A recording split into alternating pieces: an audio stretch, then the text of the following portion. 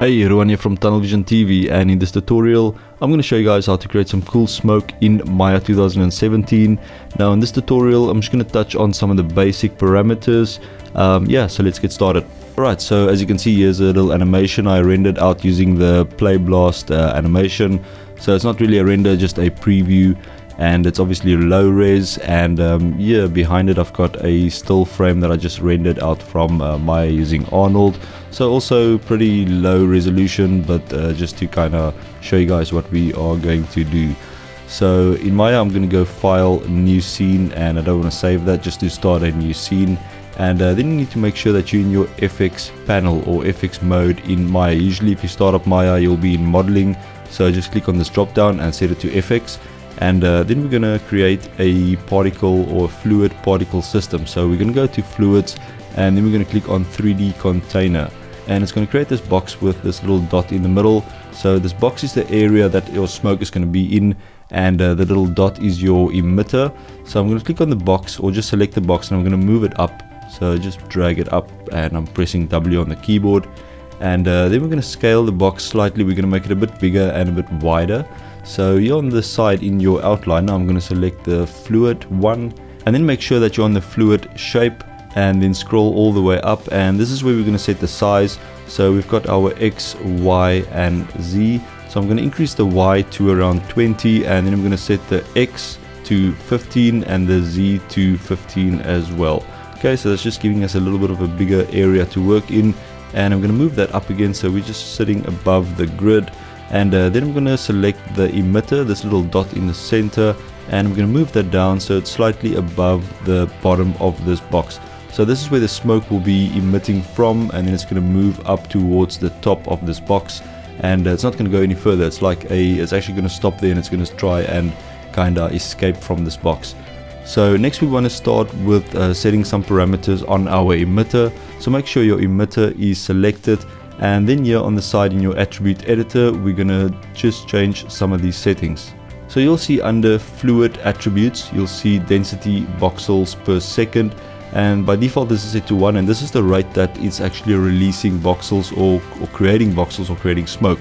So the bigger the number, the more smoke it will actually create. So I'm going to set this to around 3. We can always come back and change this. So that's the only thing we're going to change for now on the emitter. So next you want to select the box. So with the box selected, this is where we're going to set all the settings for your smoke, or all the attributes.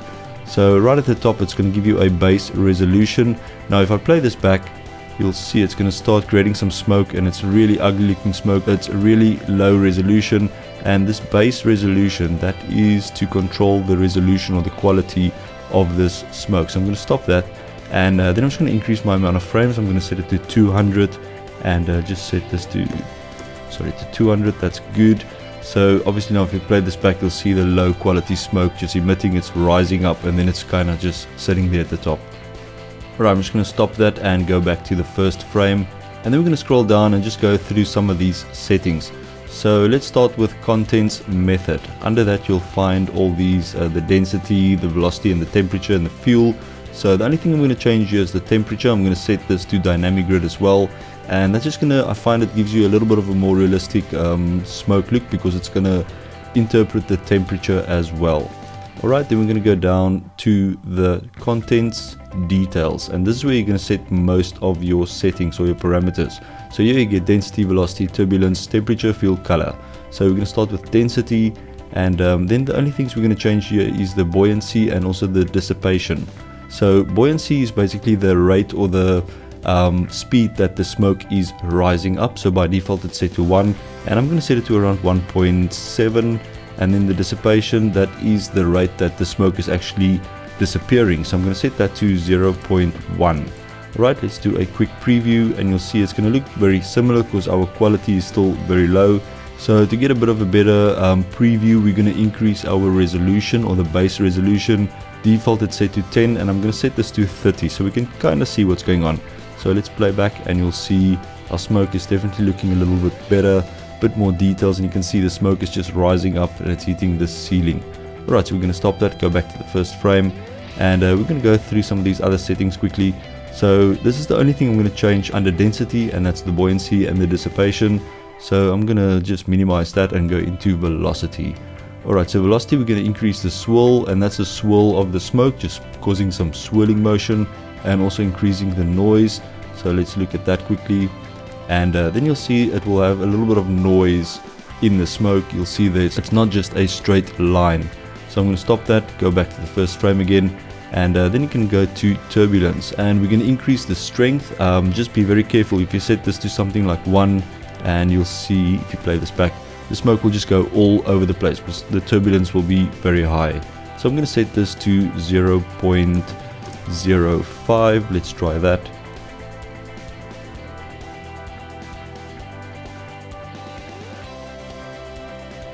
Okay, maybe that's slightly too high. I'm going to set it to 0.03, and I'm going to leave the frequency and the speed default.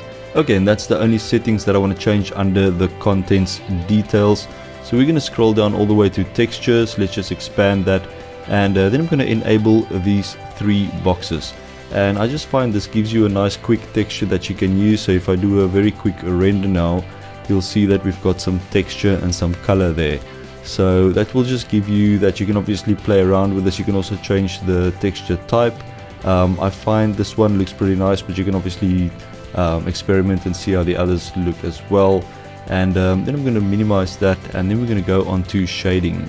So under shading, this is where you're going to set the color. So you'll see under here we've got our colors. So currently if you open up your renderer, you'll see that is what we have. I'm just going to zoom in here slightly.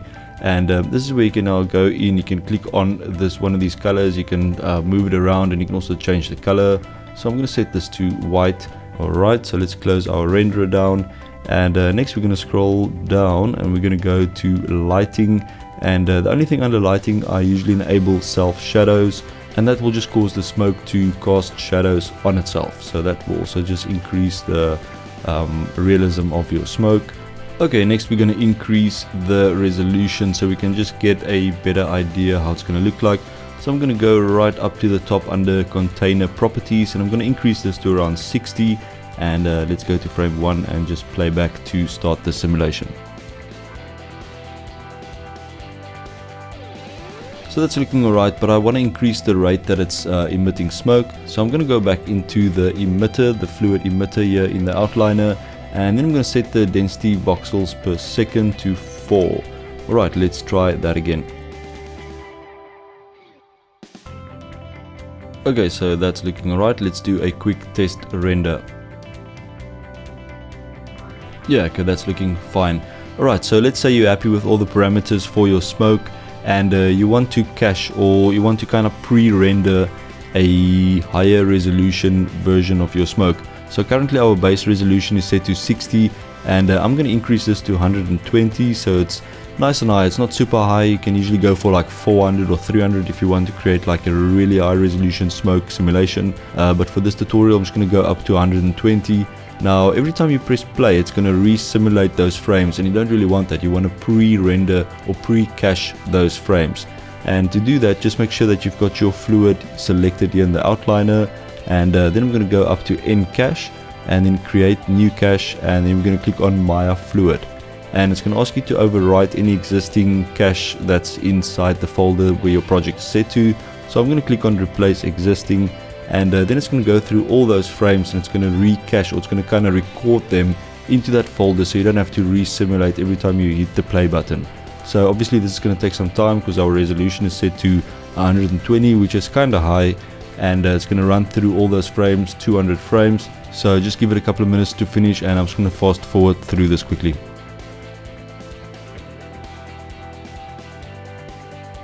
Alright, so I've cached up to 101 frames. It takes some time, so for this tutorial 101 frames should be okay. So I'm just going to set my project to 101 frames in total. 101.